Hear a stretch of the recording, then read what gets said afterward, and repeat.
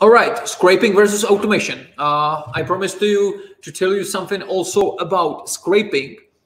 What is scraping? Scraping is usually taking systematically some information from usually the web or from some applications, and those information are usually somehow structured. Why to do that? Yeah, I would say the first question, especially for you, because a lot of people heard this buzzword like there is some kind of scraping and so on, and yeah, so the question is why to scrape.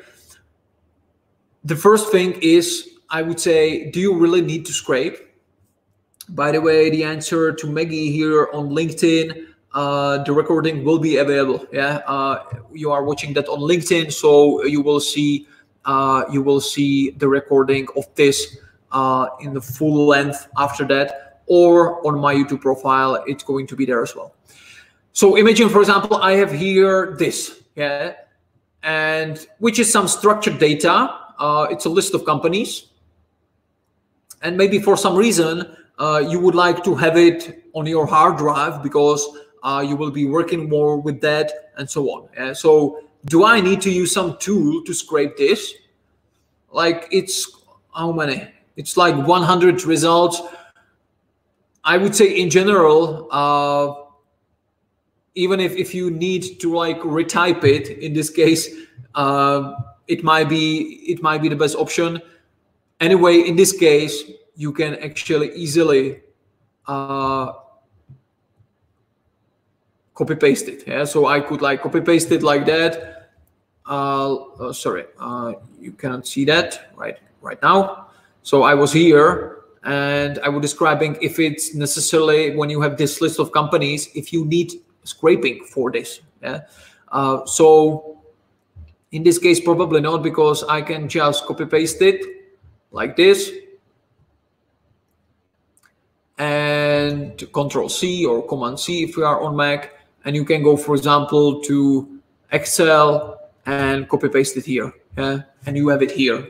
Yeah, so usually scraping is used firstly when it's really in bulk, in some volume. Yeah, so when we have the list of companies having, for example, thousands of items here on the list over several pages, so it's not easily copy pastable, you would may consider scraping. Another way for scraping is, for example, a lot of people are telling me that they need to scrape the LinkedIn results. Yeah. Why do you need to scrape the LinkedIn results? Like, have it somewhere like here. Is this more, I would say, user-friendly environment for you to work with? If yes, maybe then you want to scrape it. Yeah, but you really need to think of if that's really the case. In some cases, for example, here, when you want to scrape all members of a Facebook group and filter them by location, you, for example, need scraping, yeah, because it's not possible to do that otherwise. Imagine in Facebook groups, imagine some huge Facebook group, yeah, where there is 50,000 of members globally. Yeah, so some people from Europe, USA, and so on and so on and so on, Asia and so on. Yeah, so when you go through the group members on a Facebook, on a website, you have a total mishmash of different nationalities. Yeah, so it doesn't make sense actually to do that. Yeah, because when you are focused, for example, on Germans, only 1 per 20 will be German. Yeah, you would like to have a list with members of these with members from this group, but only Germans. Yeah, how to do that? So you can use PhantomBuster. You already know this tool, where you can use Facebook Group as Extractor. Facebook Group Extractor is a Phantom, which is like the small application, the small API, which is going to scrape any Facebook group and put those people into Excel, yeah, into a CSV file. Yeah. So when you do this, then you can take this as this output from the Facebook group Extractor, and you can put it as input into Facebook profile scraper, which is another Phantom from PhantomBuster, and it's going to enrich the data from the first step. Yeah, because this Facebook group Extractor, the output I think is just the link, the URL to the Facebook user. Yeah, but here, instead of having just the URL to Facebook user, you will have also other like education, experience, and by the way, location as well.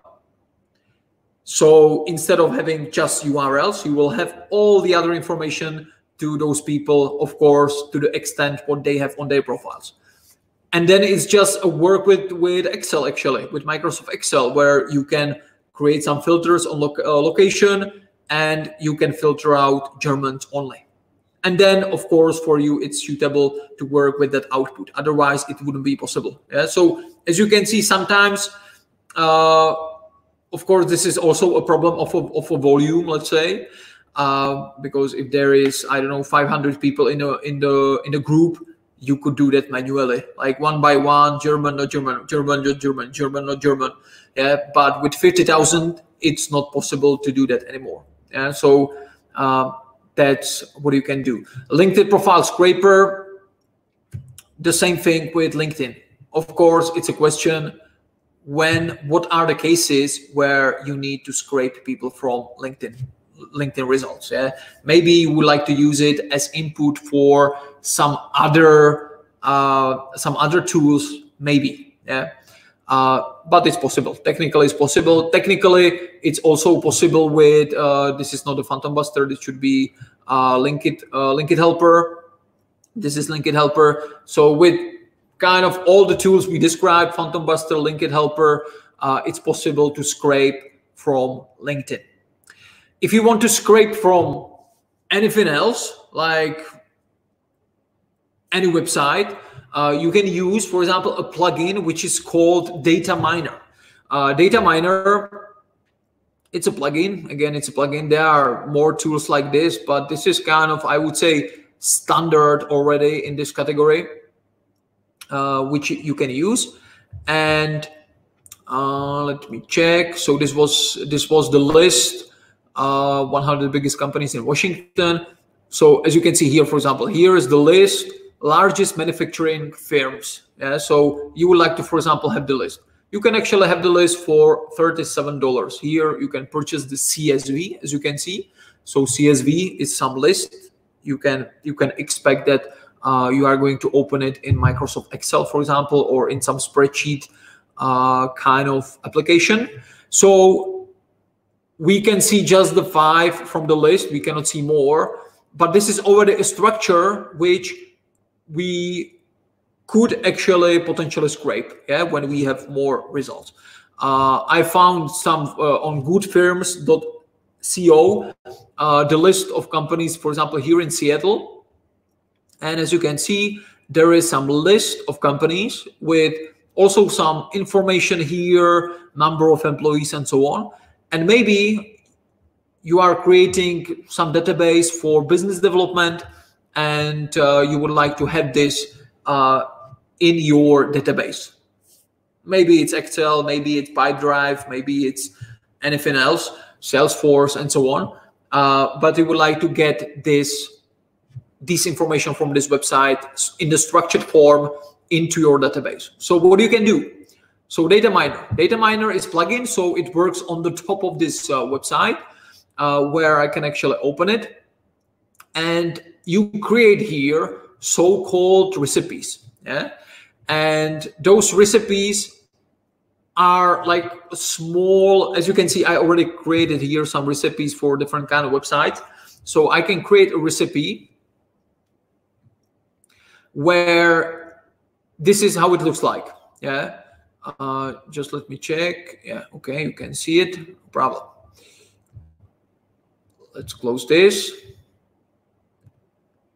Yeah, so here you will choose if it's a list page or detail page. List page is this, it's a list.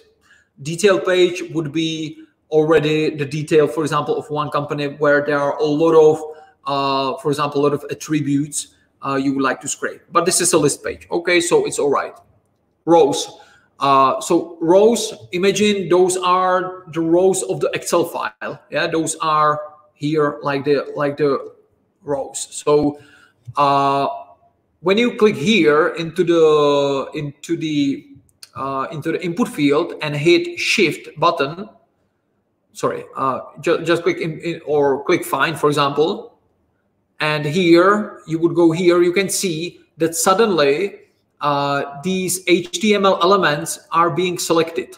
Yeah, I'm going just over, and you can see like that. So here with the scraping on the web, you really need to think in HTML, even if you cannot program in HTML. Yeah, but HTML is it's a markup language where, for example, Alex, some company Alex, imagine that something like in Microsoft Word, this would be a headline. So in HTML, there are some marks that it will mark this is a headline. Yeah, then it will mark this is a paragraph, this and so on. Yeah, so it's like onion. Yeah, going when you are peeling onion. So for example, here when I go here, the whole tab is actually for me a row. I want to have this as a row. So when I mouse over it and hit Shift, as you can see, something happened here, and I need to choose which element. Usually there is a div. When I click on div, as you can see, there are many items selected on the website. So it's not that. Yeah. When I click on service entity, that's probably it. As you can see, just the tabs selected right now are exactly the whole tabs with the company. So that's it. Confirm. That's my row. Perfect. And now I want columns. Yeah. So I have rows, and now I'm going after columns. So into the column, I want to put there, for example, name of the company, link to the company, number of employees, and hourly rate and location, for example. Yeah. So we can name, for example, diverse column name or company name and so on. What time of the format of the content it is? It's probably text. Yeah. I click text, find. I'm going over here and click Shift. I have Shift. And when I click here on this, nothing. When I click here, as you can see, just it's not that visible, but just the names of the companies are being selected. Yeah, so that's probably it. I click on that, and I can confirm, and I can check if I'm right or wrong. Yeah, I can go to this eye, click on that, and as you can see, there is some Alex visit website and so on. I could do that even better, yeah, because as you can see, there is some visit website and so on. So it wasn't exactly the element I wanted. Yeah, I go here. It's probably not it as well. When it's not here, you need to use these arrows up and down to find the element you want. Yeah. So for example, now I clicked once, as you can see, and only logos of the companies have been selected. Yeah, because one part of the column can be also a picture. Yeah, so you can download those pictures as well. Yeah. So and with this, you need to work till you have your recipe.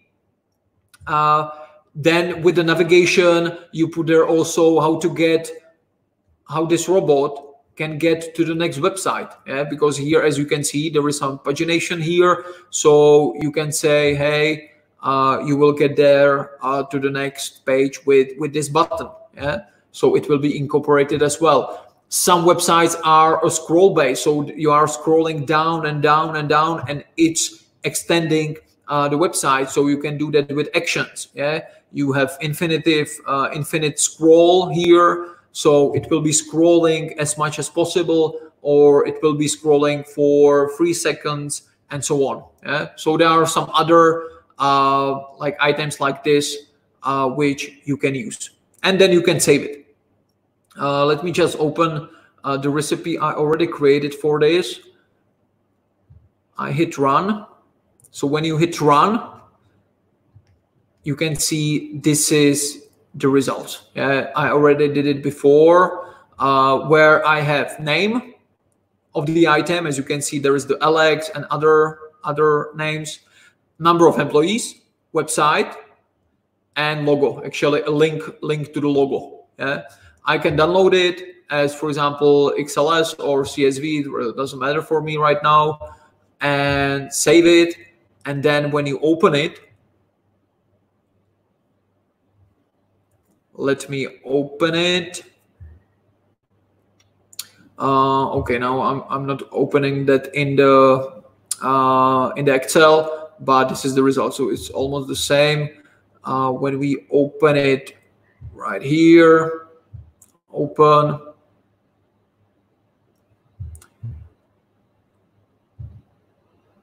So yeah, so this is the results. So we scraped the Seattle-based companies from that category, and we have this CSV file where each row is name of the company, number of employees, link to the website, and a link to the logo. And this output you can use for whatever you need. So this is the scraping. I would say this is the fundamentals of scraping. With the data miner, you can do quite a lot of job.